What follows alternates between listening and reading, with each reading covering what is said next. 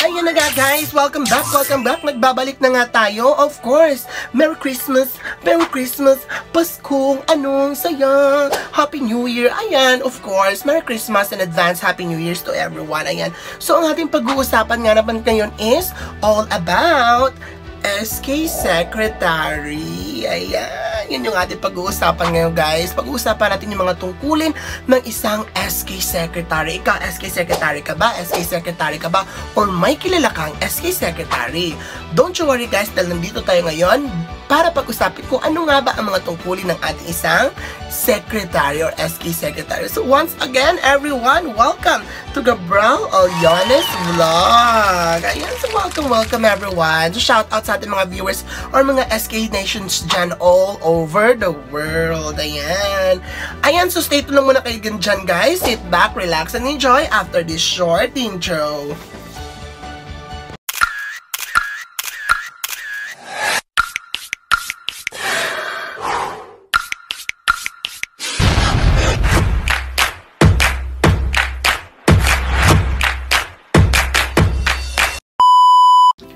Of course, nandito naman po tayo ngayong gabing ito para sa mga pag-uusapang makabuluhan at marami tayong pag-uusapan tungkol sa mga gawain ng isang SK Secretary. Ayan, so lahat ba may mga SK Secretary dyan sa kanilang mga barangay? Of course, ito po ay in line sa ating SK Reform Act of 2015, yung ating Republic Act 10742 mga kaibigan. Ayan, so yan po ang ating pag-uusapan ngayong gabing ito mga kapatid, magawain ng isang SK Secretary. Ayan.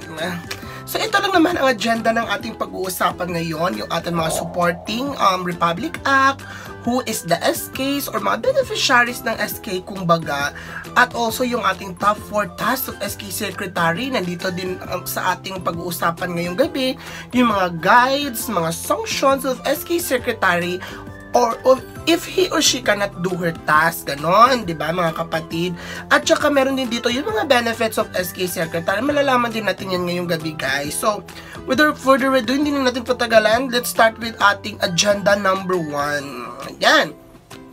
So, mga supporting Republic Act lang naman or RA about SK Secretary, no, is the revised IRR of the RA number 10742 or the Republic Act 10742 of 2015, the amended RA number 1168 Rule 2 Section 14. Ayun. So, nandito na lahat to you guys yung ating pag-uusapan ngayon, ganon.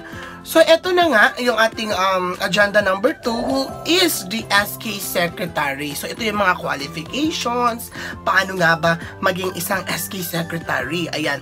Yung mga ating SK Secretary, guys, is at least 18 years but not more than 30 years of age on the day of the appointment for not less than 1 year. Ganon. So, dapat na-edad siya ng 18 to 30 years old, ganon. At meron din po dito na dapat on the day of the election, dapat 30 years old na siya. Hindi dapat 30 years old and 1 day. Dapat on the day lang of the election siya nagte-30 years old. Pwede siyang ma-appoint agad, no? Agad-agad.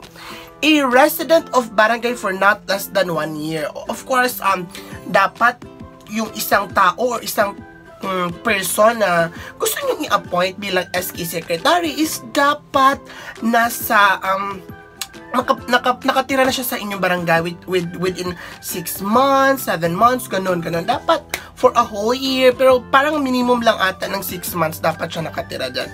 Of course, dapat able to read and write Filipino, English, or the local dialect. Of course, Cebuano or Bisaya, ganon. Must not have been convicted by the final judgment of any crime involving moral turpitude. Dapat walang mga kasalanan. Wala siya mga kasalanan, mga drugs, mga crimes, kung ano-ano pang mga kasalanan na lumabag sa batas, ganon. Next is the appointed SK Secretary and Treasurer must undergo the mandatory trainings programs before they can assume office. Ayan. So lahat ng mga SK Kagawad, lahat ng SK Chairperson, of course dumaan lahat no ng tinatawag nating SK mandatory training. So dapat pati si SK Secretary at saka si SK Treasurer is dumaan din ng mandatory training, ganon. para siya po ay pwedeng ma-appoint bilang isang SK Secretary at saka SK Treasurer before sila makapag-sit sa kanilang upuan or makapag-do sa kanilang mga functions.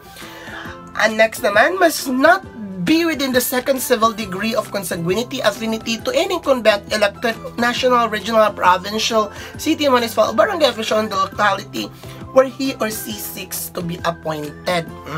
Ganon guys. So, bawal siyang makapasok sa second civil degree of consanguinity or affinity. So, meron din po akong content dyan sa taas, ilalagay ko dyan sa taas guys, dito sa gilid, banda. Meron akong ibang content na na-explain ako kung ano ba itong consanguinity and affinity. Yan. Para by blood yan at saka by parang by law lang ganon. So, dapat hindi ka pwedeng ma-appoint, no, as an SK Secretary, ganon. Kung pasok ka sa second civil degree of consanguinity, affinity of incumbent elected national, regional, provincial, city, and municipal. Next one, top 4 tasks of SK Secretary. Ayan.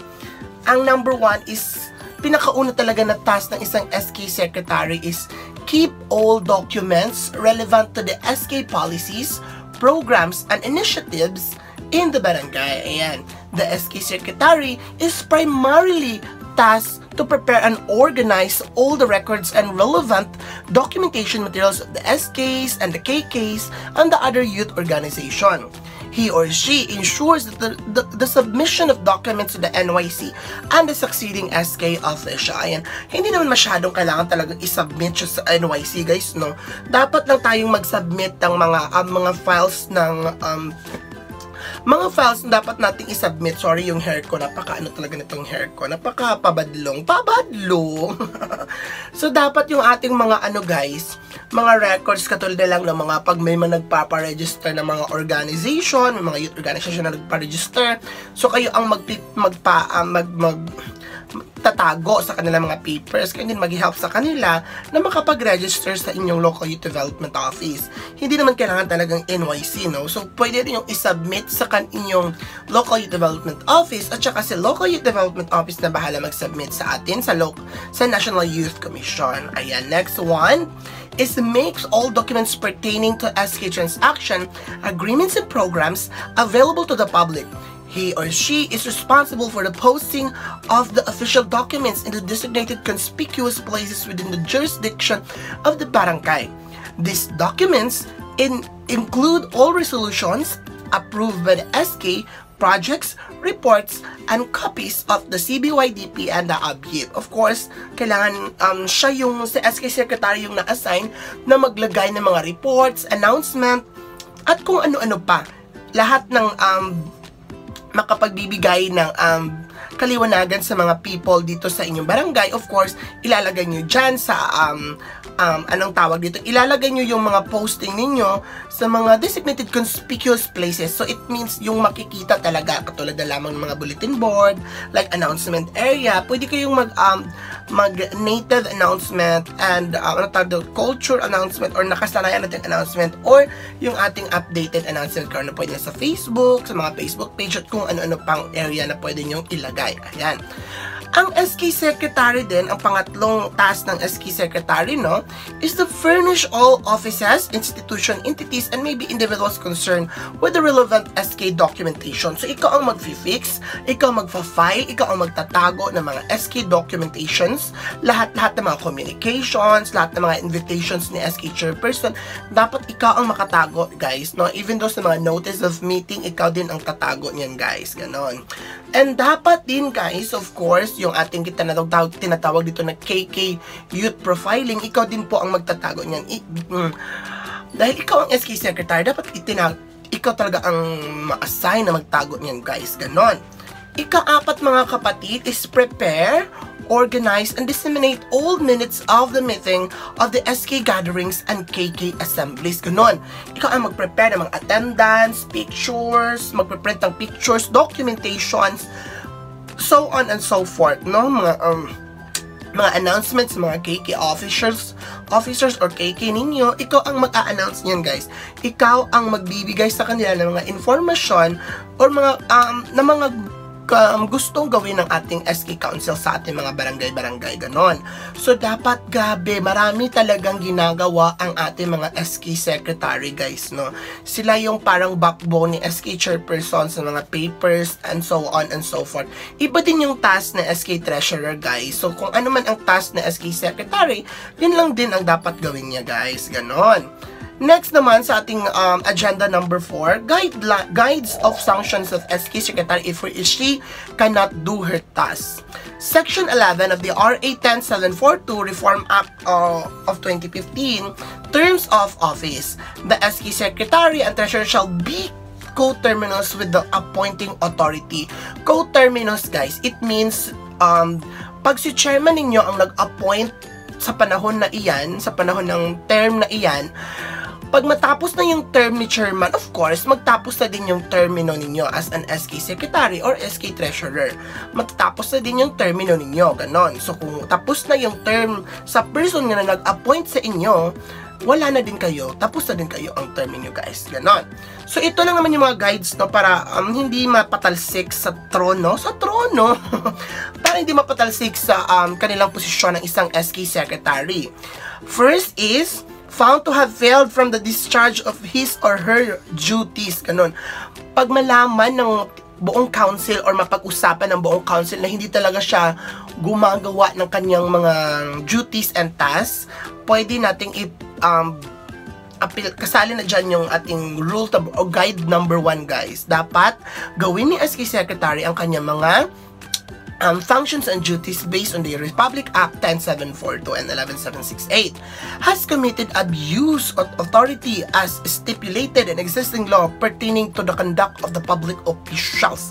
Ganon. So, dapat wala siyang kasalanan, dapat isa siyang honorable din, no? Para din siyang SK Kagawad and SK Chairperson. Dapat isa din siyang honorable. Of course, dapat good example siya sa mga kabataan dahil, yan, isa siyang SK Secretary at modelo sa mga kabataan sa ating mga barangay-barangay. Ganon.